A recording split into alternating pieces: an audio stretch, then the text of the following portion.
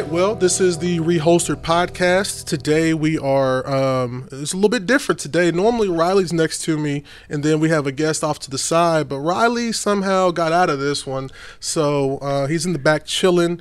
But today we have Jay Wadsworth, the Director of Combatives and Lead Instructor at ECF, Effective Fitness Combatives. Is that correct? Yeah, EFC. Yep. EFC. I was like, man, you were looking at me, and I was like, I said something wrong already.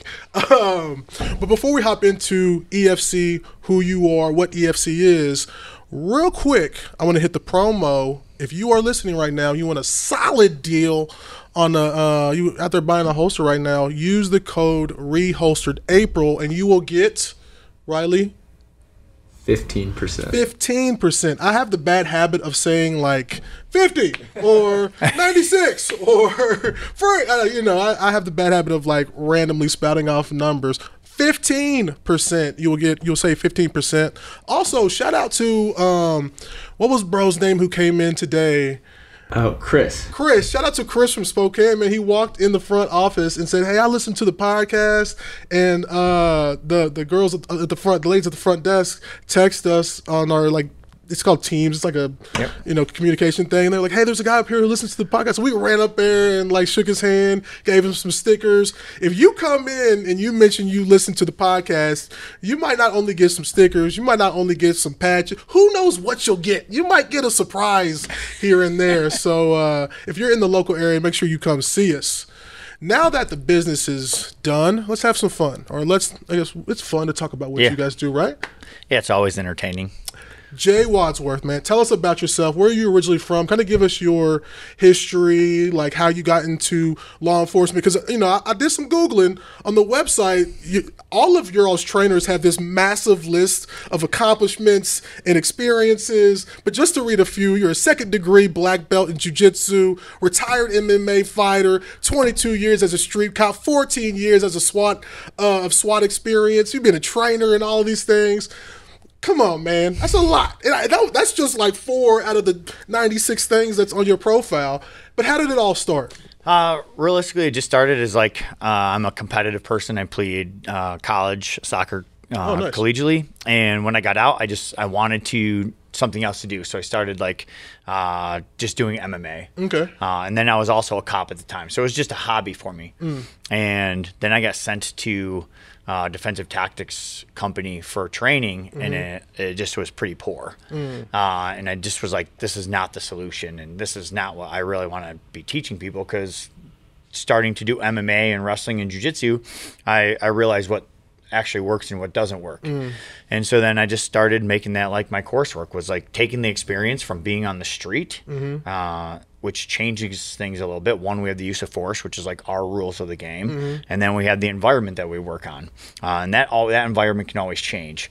So taking that with the best skills that we could develop and kind of integrating them into a curriculum that's not just defensive tactics, or not just shooting a range, not just related-based training, but kind of encompassing all of that with the use of force. And, it didn't happen overnight. Obviously, it's a grind, and it's working hard. And, myself and the cadre that we've built, every one of those guys is handpicked. They're just as talented, if not more talented than myself, with as much experience. So as a team, we bring so much police officer experience, road experience, tactical experience to also everyone's black belts. We have all our male instructors are black belts. We have one brown belt instructor, or they're collegiate level wrestlers. And then all of them have police experience and TAC experience as well. Right. We have 4 female instructors. They're 2 black belts. They both work for large metropolitan police departments. Okay. And then my other 2 are purple belts, but they're high-level competitors. One's a pro MMA fighter, purple belt, and a pro MMA fighter, and the other one's a high-level purple belt competitor. Nice. And they both instruct at their gyms and stuff, so they're both good teachers as well. So that's kind of what we wanted to build when we did this. Yeah. It's not just hey, Jay's running all this. Sure, I'm the face and people know me the most, but none of it happens with the high level cadre we have with us. Now, talk about that a little bit. How was it founded? Because you have, I was looking on the website doing some research. There's 3 founders. What was that process like when they first from the inception phase? What did that look like? Yeah, so like running stuff for the state.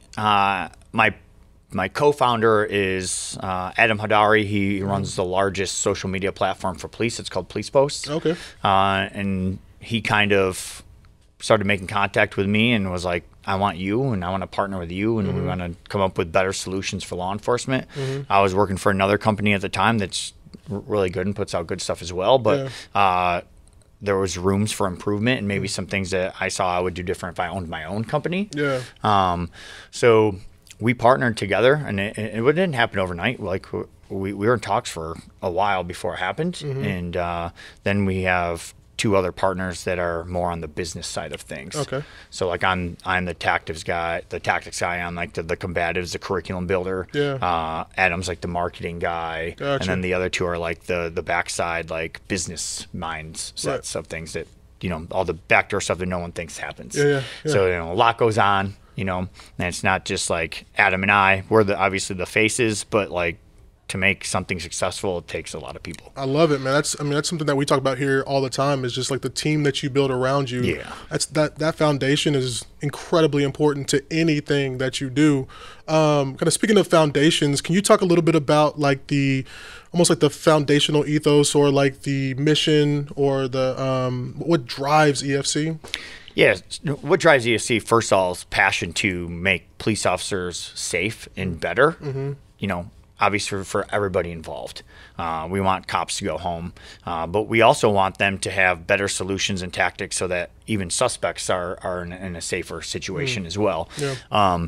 So understanding that providing a solution rather than saying, oh, what we're doing is failing, but not having a solution to provide. Yeah. So we really pride ourselves on providing a solution, and our curriculum is a full spectrum curriculum. So it's not just DT, it's not just range. We bring it all together with the use of force, and no other companies are really bringing it all together exactly how EFC is doing. Yeah. And the old school thought process is, okay, you have DT guys and you have gun guys. And they're not on the same page. The DT guys like, I don't need to shoot well. I just need to pass quals because I got really good hands-on skills. Right. The gun guy's like, I don't need DT because I got a gun. One, your gun is the solution in very few use of forces anyways as a whole. And 2, like if you're in a closet or a confined space, like it's not as easy as I'm just going to get my gun out and solve the problem that way. Right. And they find that out like in our courses as well. It's very difficult to draw. But the DT guys find that out as also. I'm a black belt. I don't shoot well at the range. I shoot a 70 on paper, so I still suck at shooting. Yeah. For our civilians, what's DT? Defensive tactics. Gotcha. We don't name ourselves defensive tactics because we are combatives, and that is everything that's involved in some sort of force. Well, and that's a piece of what I wanted to ask you too. Is what was the there's a quote on your website that your quote specifically. It says ECF or EFC, derived because we saw the broken model of combatives training in law enforcement or in the law enforcement profession.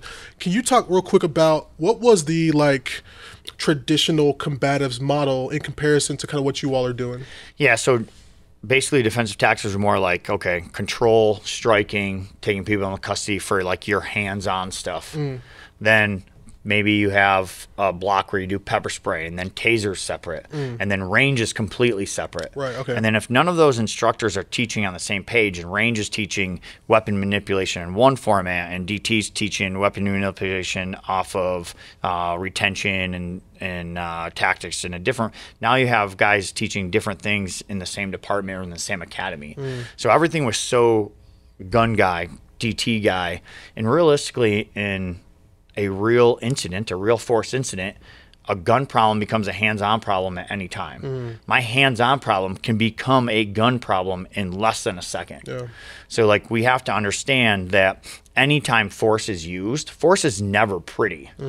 But the more skills we have, the more tactics we have, force options can be a form of de-escalation. If we use a reasonable amount of force necessary, okay, it might not look pretty, but it might stop it from going from, hey, we're in a hands-out fight, to us taking you down hard and gaining good control, versus we get in a fight and we can't control you, and then you start to present a weapon and we have to end up engaging.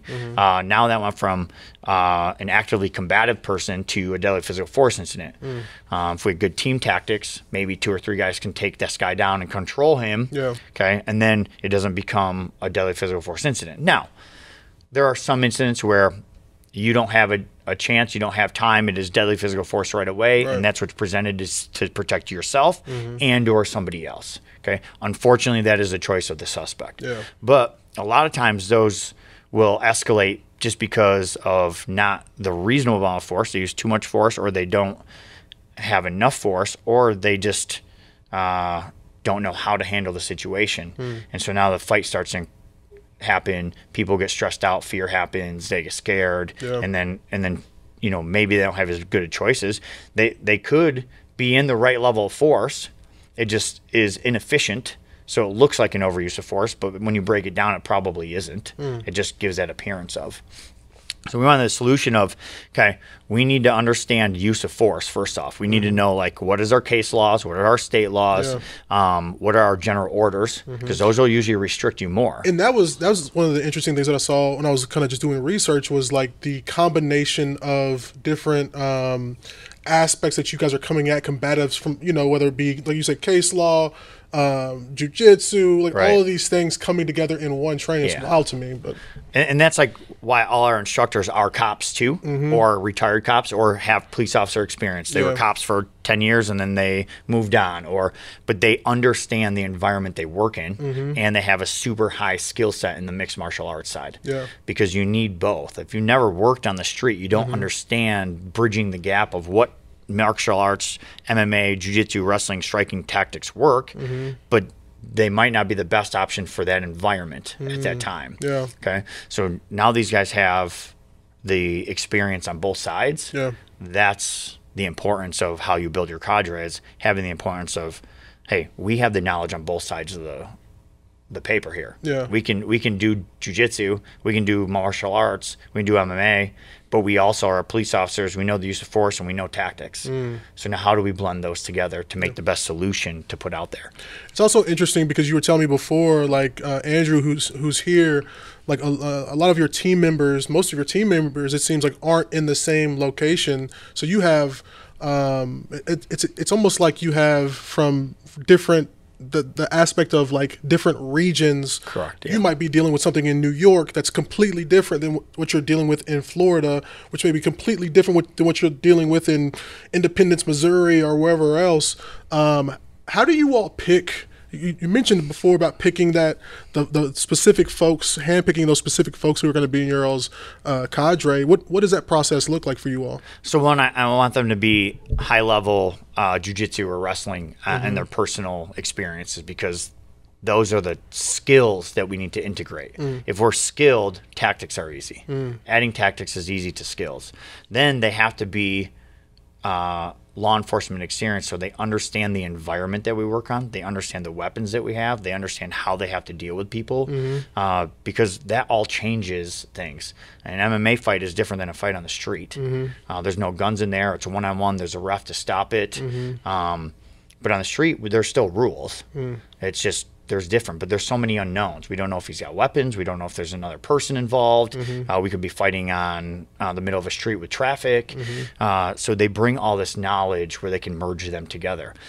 Not only can they like demo and do this stuff, they've done it. But they can also now teach it. So to be an instructor, you have to be you have to be able to deliver our product. So I have guys come to my class that want to instruct with EFC, and they come through and they're great practitioners and they do well, but they can't teach. So now they can't deliver the product the way we want it to be. Okay. So if instructor dev doesn't work with them, then they're just not a good fit. So we find good fits by, hey, they have to have all the skills and the experience we want.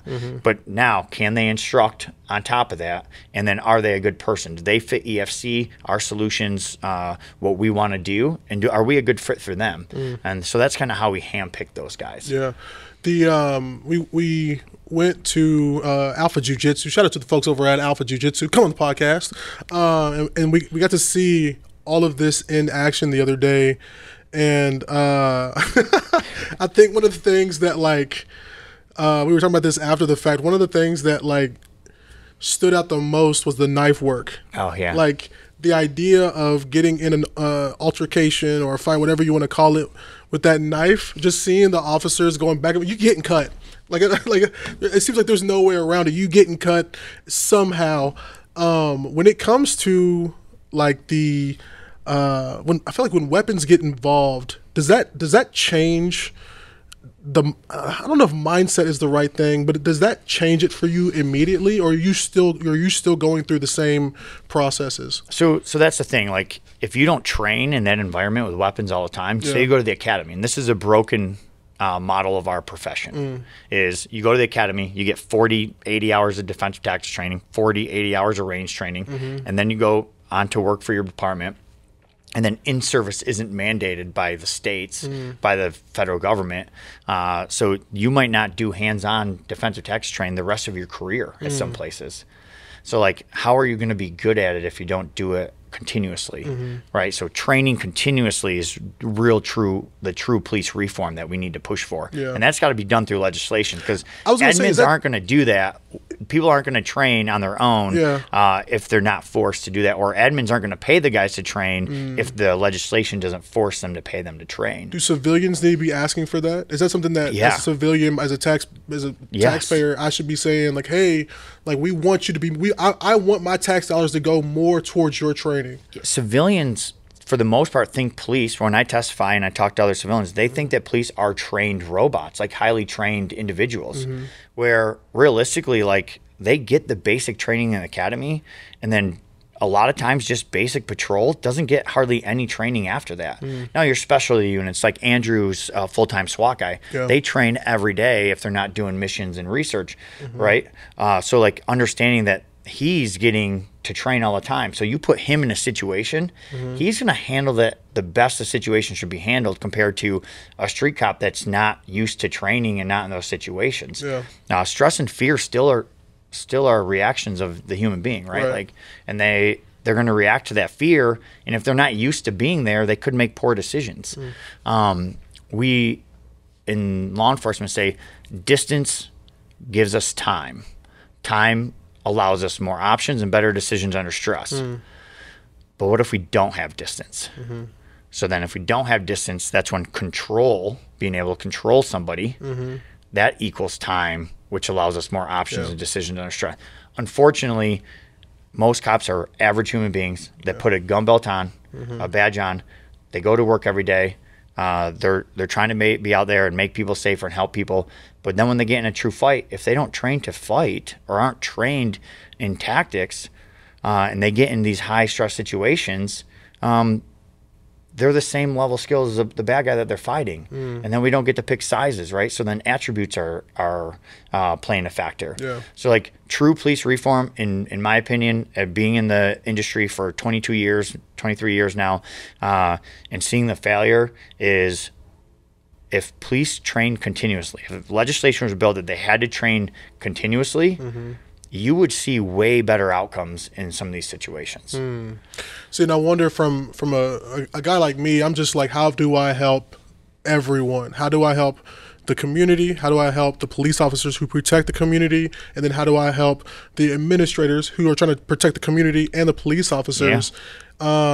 And it sounds like from our point of view, it's having that conversation of, no, we want our officers to be trained more, not because we're trying to be critical of what they can or can't do, because we want them, I want that dude, I want you and you to go home to your family the same way I want you to protect me enough to go home to my family. You know, like we're all human beings in that regard.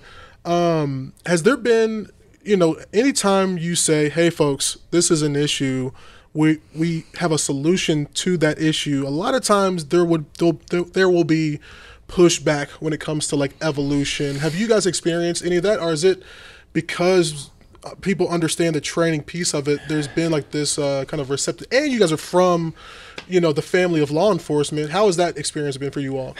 I think it's just difficult because like you have to have the right platform for, like, you know, politicians are getting voted in to make decisions for the civilians. That's what they do, right? Like we vote for certain people so that they'll make decisions and laws and stuff in what we feel. And that can be different people have different thoughts and different feelings, and that's fine. That's why we live in America, right? Because people can have those thoughts.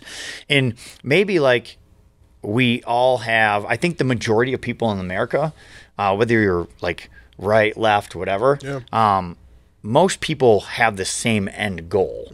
We don't want lawlessness. We don't want people running around just stealing and shooting people. Like, we want our families to be safe. We want to be able to enjoy our freedoms. Right. How we get there may be a little different of thought processes, right? Obviously, you have your extreme lefts and your extreme rights, and both of them probably don't have the greatest thought processes either way. But, you know, understanding that just the politicians, the legislations, they don't understand what the problem is. The big thing is like, well, after COVID and they mentioned de-escalation. They're throwing money at de-escalation. Okay? Verbal de-escalation. Sure, we have to be good at verbal de-escalating. Sure, That's the first. Presence in verbal de-escalation is the first part of us being there to solve a solution. But if verbal de-escalation fails, you and I are trying to de-escalate, or we have a situation, I'm trying to de-escalate you.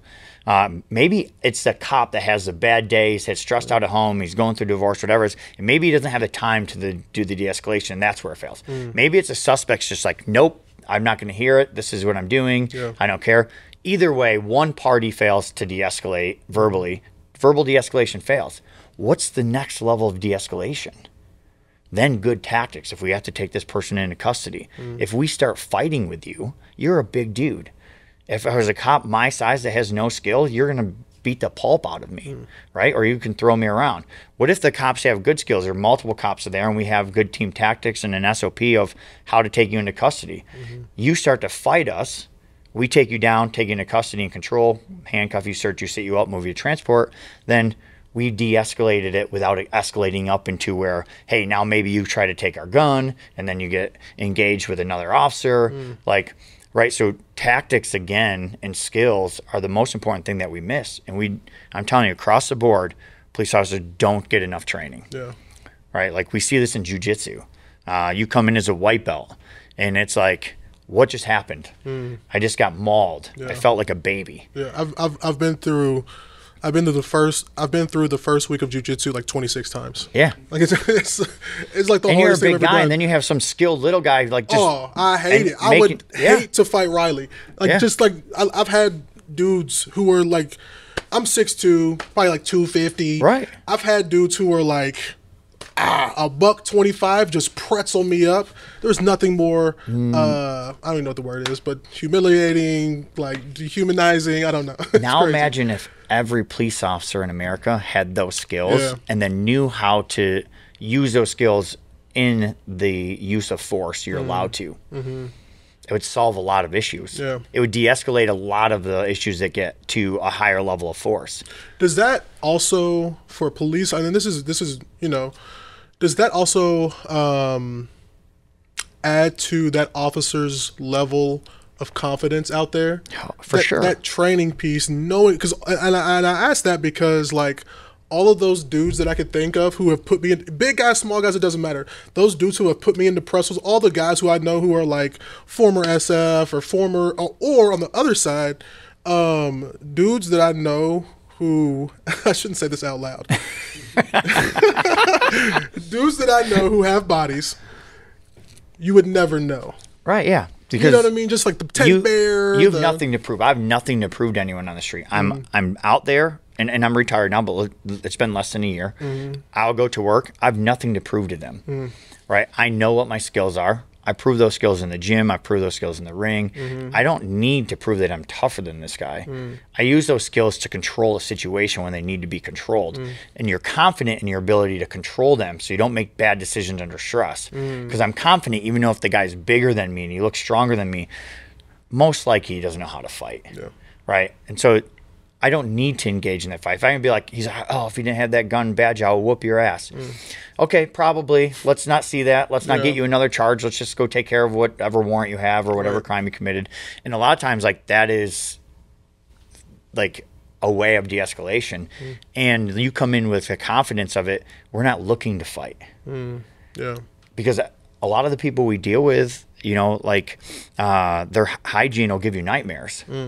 I don't want to have to put my forehead in your head and wrap my arms around you and wrestle with you when you haven't taken a bath for 4 or 5 days. I don't want to have to do that. Can I if I have to? Sure. Yeah, no. But I don't want to have to do that. Thank you for your service, bro. Like, right? Like, so is there a way to better handle it? Now, sometimes you don't have a choice. You're coming in and that person's beating on another person. Like, you got to go hands on right away. Okay? But take Andrew, for instance, because he's just sitting here and he's with us and he's one of our lead cadre guys, super high level jiu-jitsu and super high level tactics guy.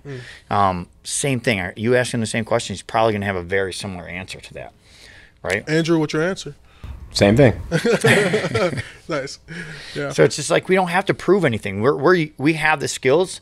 We always say, like, it's better to have good guys and good people skilled in violence than it is to have, like, per se, people that are out there trying to stop violence that don't have the skills when they need it to. Yeah. Because then we see just poor decisions. Man, the when it comes to weapon retention, kind of going into like what we do here, when it goes bad, I think of a gun on the ground. I think of a holster on the ground. I think of a knife. I think of a radio. The other day in training, a radio came off somebody's belt. When it goes bad, in this reality, it goes really bad. From your experience, what does that look like from when you see a holster fail? When does that normally happen? Well, first off, when I see a holster fail, now it happens so often that, like, I'll stop everybody and be like, hey, look up here. Point it out. Certain companies always prove me right. Oh, jeez. Right? Alien gear holsters. Not just playing. I'll do equipment blocks. Whoever's running the class, not just you, but when I say me, like us as a company, we do an equipment block. Okay, and we talk about the pros and cons of what we've seen on the road, in the real life pressure testing, in high levels of pressure testing, in the training environment, reality-based training, which is using like a UTM or a simunition like type of equipment where we're going like pretty full speed goes, and in real life environments such as like the pavement, gravel, grass, whatever. Right. And then we scale back a little bit. In level 1, we go mat rooms. There's a little bit less resistance.